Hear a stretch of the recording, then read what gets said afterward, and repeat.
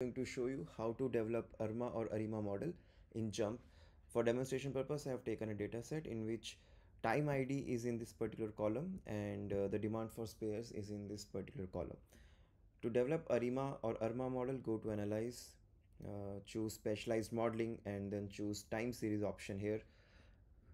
The time series data is basically the time series data, which is our Y variable. It is in the demand for spares. So select it, and month is the time ID, or as JMP mentions is it as an X variable. So just drag and drop it here. Now here there are certain additional things such as how much auto correlation lags you want. In JMP it is by default 25. How many forecast ahead period you want. So if it could be 5, it could be 10, it could be 25. Then if you have some validation data or holdback data, you can choose this option. If you want to transform using box-Cox transformation, you can choose this option. But as of now, I'm just going to demonstrate the basic ARMA and ARIMA model building in JMP. After selecting these, click on OK, and it gives you the time series plot also along with the ADF values. It doesn't give any p-value related to these. And it also shows the basic diagnostics, what is the PACF, what is the ACF here, and you can use it to determine the appropriate ARMA or ARIMA order. Let's say if you want to difference the time series and if you want to see that how does it look like, what are the ACF and PACF, click on this red triangle, choose difference and differencing order 1. Let's say I want to difference it for 1. If it is a non-seasonal, you choose this option. If it's a seasonal data, you choose this option and click on estimate. Now using these estimates, you can actually find out whether the which up to what lag PACF or ACF are significant initial lags. Again, ADF test values are given here. Let's say if you want to fit a model or ARIMA model, where so ARIMA model is basically an ARMA model with a differencing.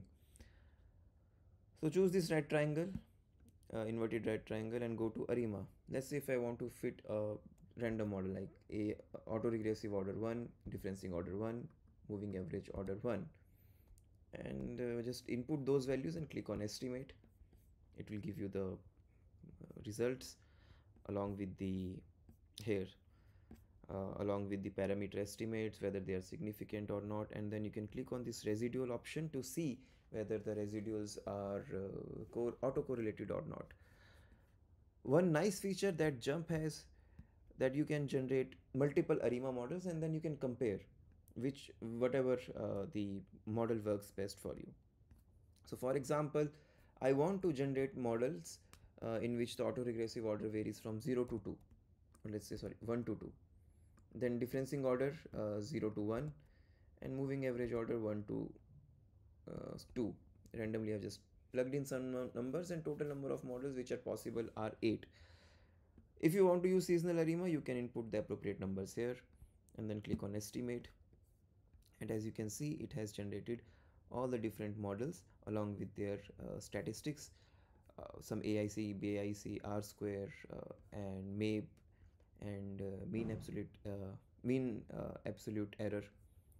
Let's say I want to see what are the results corresponding to, because ARIMA 111 I already developed, that's why it is showing here and it is selected. Let's say I want to see the results for ARIMA 212. So what I can do is I can click on ARIMA 212, and if you scroll down, you will see that it has generated the report for ARIMA 212, and you can see what are the parameter estimates, what are the residuals, as we have seen earlier. Additionally, if I want to see, let's say I'm going to hide these reports. I just want to see, okay, what is the ARMA 22 performance?